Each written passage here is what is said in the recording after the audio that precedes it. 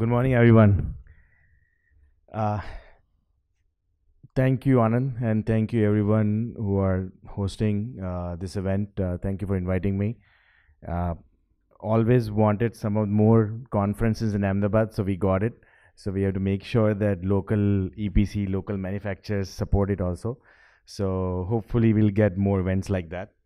Uh, all right, so this is not going to be a technical presentation, so I'm going to keep it quick and hopefully under 10 minutes. And let's, at the end of the session, I want to give it to more question answers. So again, that's going to be the main thing for the whole conference, that everybody gets heard or ask the questions. What we're going to talk about in detail, apart from our company introduction, is key trends, rooftop solar, key trends, opportunities, and challenges.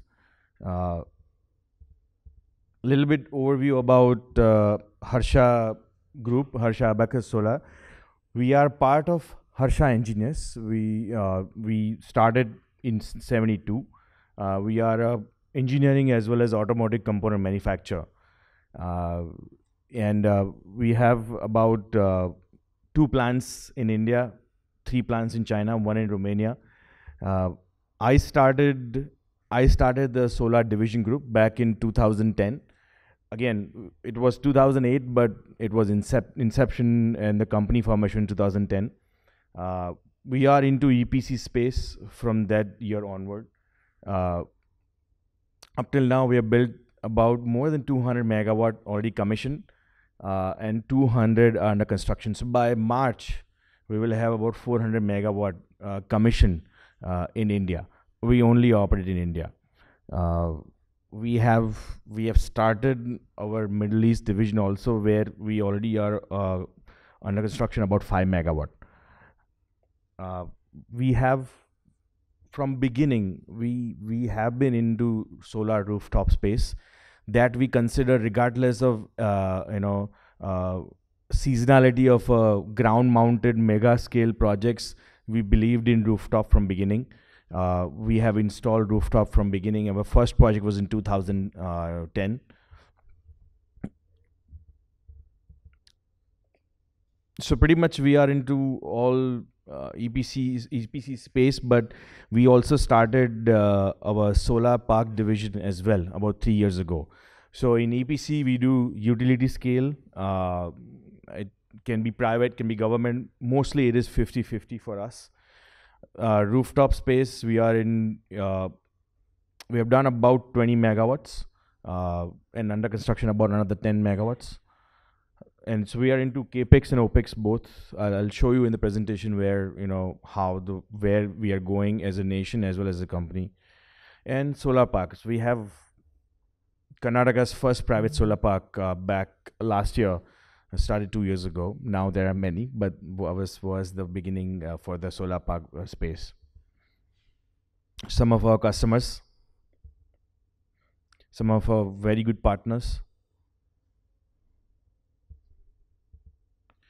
I'm just going to quickly go through some of the references I have, so that we can go to discuss more in detail about the rooftop. This is the largest tilted single axis tracker in India.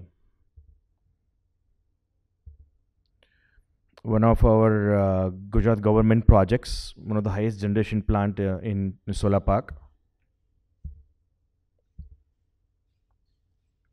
This is the recent project we just finished a few months ago.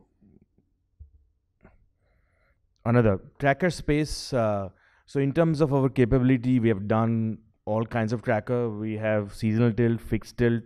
We've done more than 50-60 megawatt of trackers. So we feel very confident about this technology as well. This is our Karnataka project. We have done some special project as well, which I'll explain in the slide later on. But this is for, again, GSECL. This is a joint project by Department of Agriculture, GSECL, and consultant by Jeremy and EPC by us. So this basically explores the farming concept underneath of solar power generation. So this was R&D plan for them. That's our first large scale project.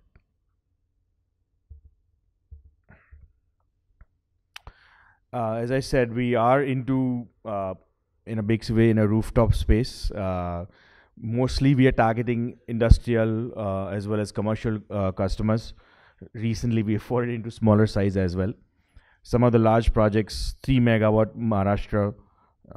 This is 1 megawatt Delhi. This is an Delhi airport project, 2,000 kilowatt, 2 megawatts. There is in the middle 650 kilowatt is a very prestigious project for us. You can see where it is. This is the pipeline as of now. So as I mentioned, again, we are doing single location 100 kilowatt to 100 megawatt projects. What sets us apart is our capability and experience, as well as innovation. Now we have worked with all kinds of technology, be it thin film, poly, you know, dual surface module, putting projects in a dump yard, on a dump yard, in a barren land, in a black cotton soil, using container solution, outdoor inverter, indoor inverter, string inverter for megawatt scale. We have pretty much done it all. And if I've just talked about Tracker, so Tracker, we have all kinds of experience. One of the largest experience in terms of EPC for Tracker. And what I believe that how we survive, not only survive, how we grow is going to be based on innovation. So not just thinking about how to get cost lower based on just the negotiation, but based on innovation and technology. India, we started solar industry with basic knowledge about grid, basic knowledge about mechanical and structural for building a large, buildings. So we have to now innovate and customize solution for specifically for solar industry. That's what we have done. That's what some of the other guys have also done, and hence we have got the cost down at the level where we are. One of the examples for this, as I mentioned, this is a project which we are very proud of. This is a Department of Agriculture project where the main aim was to sustain and grow farming underneath a solar structure. So as you can see, these are a high elevation structure. They can tilt 85-degree so that even the sowing can be done, tractors, all kinds of normal farming activity can be done. As you can see, there is a drip irrigation also going on. We are doing 2 or 3 cycles of farming in it, and with the great results. I was talking about innovation, and another next project what we are doing is next gen technology. So what are those? So those are 1500 volt systems, be it a string inverter, being a central inverter. Some of the components, some of the manufacturers don't yet exist in India. So we are developing them along with very good partners, because India has some of the most amazing electrical system partners in anywhere in the world. So we are developing LT systems with them. We are also designing a structure with robotic cleaning, our own design. Then we are putting up next generation module, which will be actually used in next 2 to 5 years. So we are testing them, localizing them, making sure that there are enough experiments done, so that when the technology moves, we are not left behind.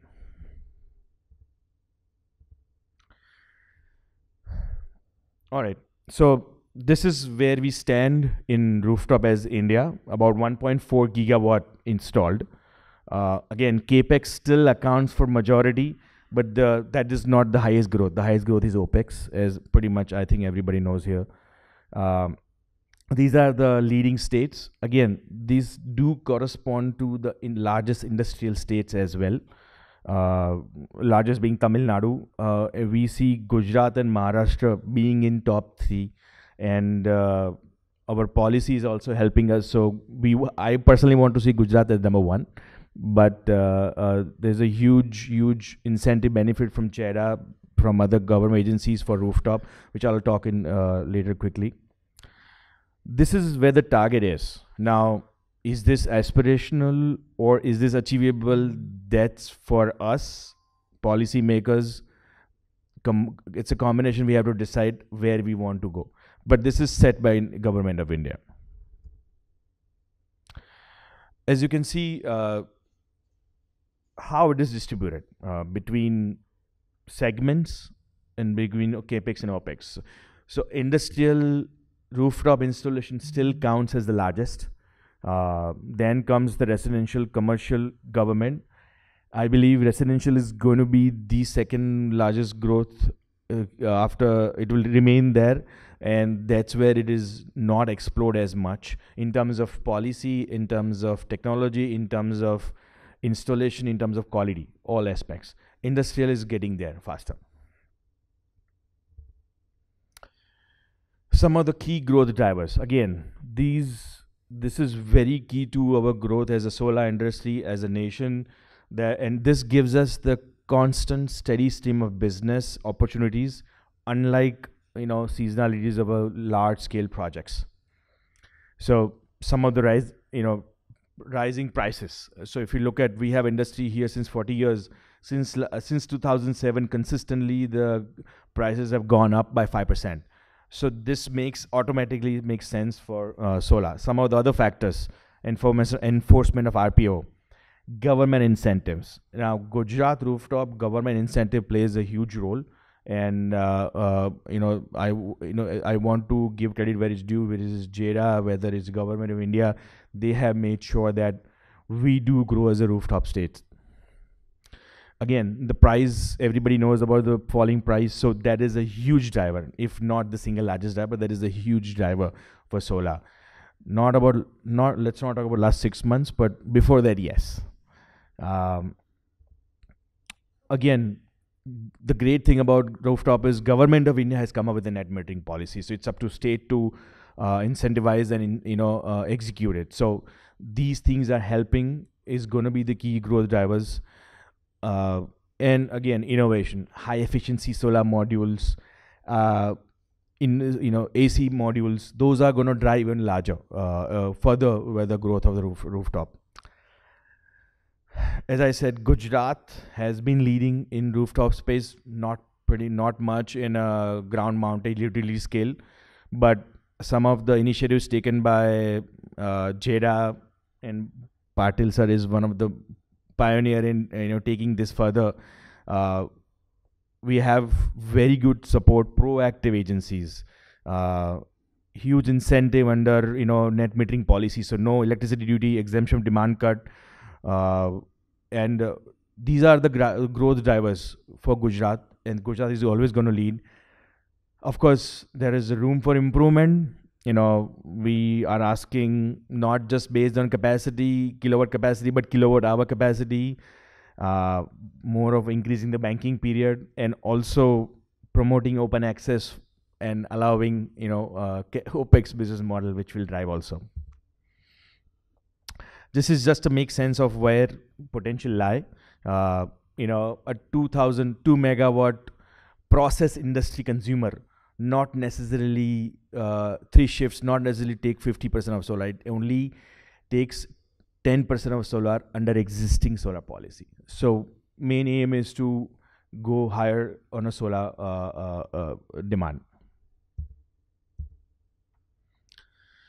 Huge opportunities in Gujarat itself. Some of the processing industry we have, steel, textile, which takes 3 shifts, which takes does not necessarily give the picture of just connected load. Again, huge potential, as I mentioned. This is self-explanatory.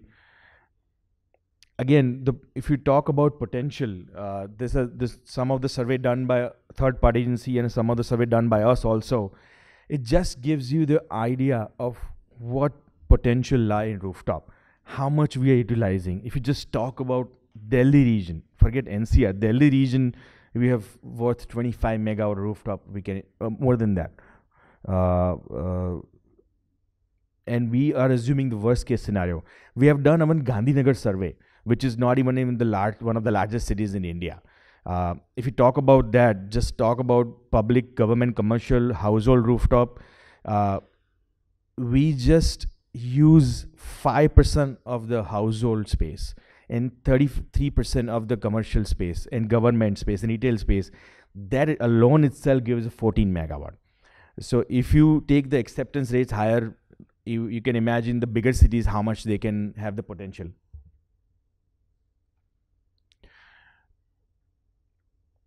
Again, some of the challenges. It's basically very. We have to talk about challenges. There are challenges. If we talk about policy, no uniform banking or net metering policy or implementation, no clarity on GST and other taxation structure. From EPC side, where we operate also, there is a huge discrepancies, poor quality components, execution, compromise on design. Some of the roofs, what I mentioned, are not even worth putting any rooftop on. They are like 20-year-old. So those are the challenges we have. But again, these are easily overcome, which we have also exhibited and governments are exhibited. Excellent. I think my already 10 minutes have passed, so I'm going to end this presentation. Thank you very much. Thank you.